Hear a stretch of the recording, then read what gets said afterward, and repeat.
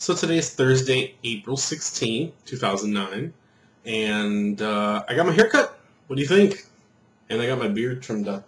I think it looks better, huh? And I got this done because I am celebrating my birthday on Saturday. My birthday is actually Sunday, but I'm having a house party here at the house on Saturday. So, what you guys think?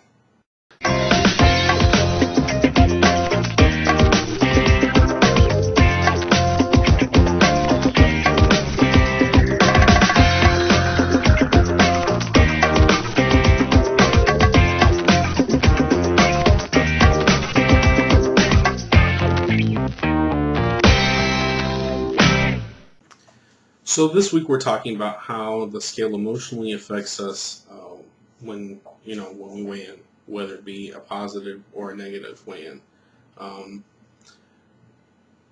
My history with the scale is a roller coaster, because prior to my gastric bypass, it was a horrifying thing.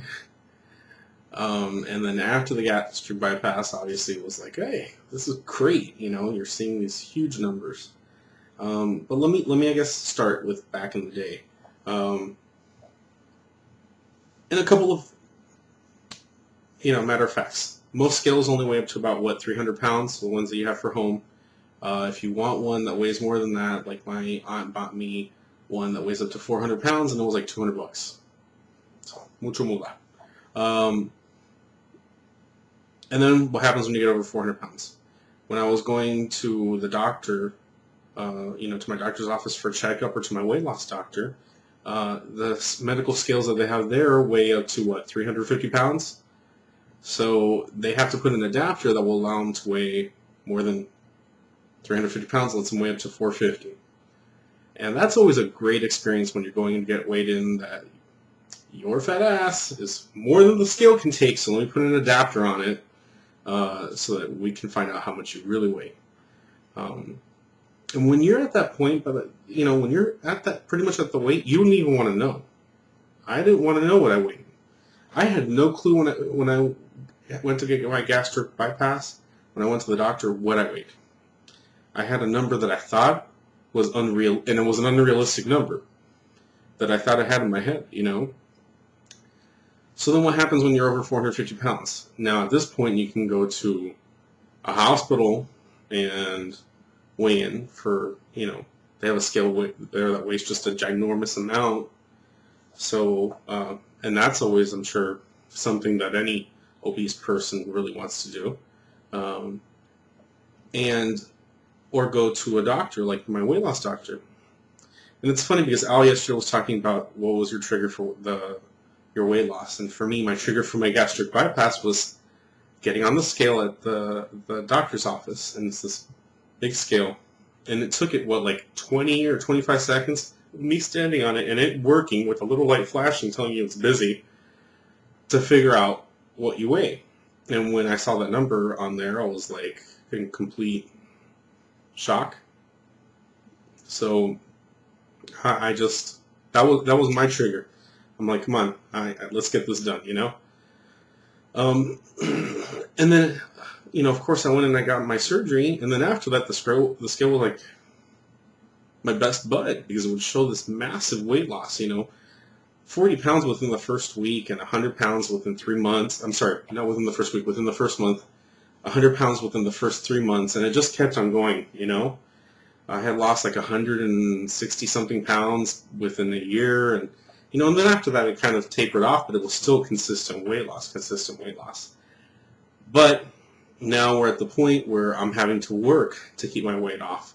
I can eat enough to put weight onto my body, and I'm within the 20% that I got to lose myself. And with everything that's been going on in my life within the last, 6 months, that I have not, it's been the last 6 months that I haven't seen a consistent weight loss, so I'm going into the old habit of wanting to avoid the scale, because if you avoid the scale and you don't see the number, then there's not a problem, right?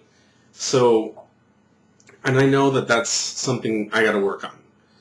And, it just seems like I keep on putting things in my mind that, I'm going to start weighing more consistently once I get into more dedicated weight loss, like workout plan and stuff like that. Because, I haven't had access to a gym within the last, month or so. So, and they're total bullshit reasons, right? So, I know my approximate weight, because I've actually weighed in about 2 weeks ago. I was sitting at like 273. It fluctuates. And I know that, like, even while I'm working out and I start trimming up, my body weight just fluctuates. So I'll go up and down 5 pounds, even though I'll be trimming up and all my clothes will be fitting looser. So, more loose, however you say that. So, I guess I still have my issues with the scale. I don't like it, but I know that that's something I got to work on. So if you guys have advice, let me know. One of the things I am thinking about doing is I see a lot of people on YouTube do your weekly weigh-ins, and I think that's a neat concept because it's kind of like a force you to, when you're putting it on YouTube, you're putting it out there, other people see it, so you got to do it, right? So it's not like, okay, yeah, I'm going to weigh in weekly, but I'm not posting it anywhere, so nobody's looking for it. Where when you commit to it, people are going to say, where's your video on your weigh-in? So, I don't know. I might do that. Let's see what happens. This weekend, I'm actually going to sign up for 24-Hour Fitness, which is right down the street from my house. And I have a whole bunch of friends that work out there, and I think that's going to kind of help me. I need to work out. It's going to get me out of the funk that I've been in. And I need to de-stress without drinking alcohol. But, things are coming down. I'm getting in a good mood. My birthday's coming up. I'm going to have an awesome time with my friends. And I'm going to relax. So, you know what? And check out my personal channel. I'll let you guys know what I decide to do with my weigh-in. So, alright, well, I hope everyone's doing well. Stay tuned for Jason, your Friday vlogger. Alright, goodbye, guys.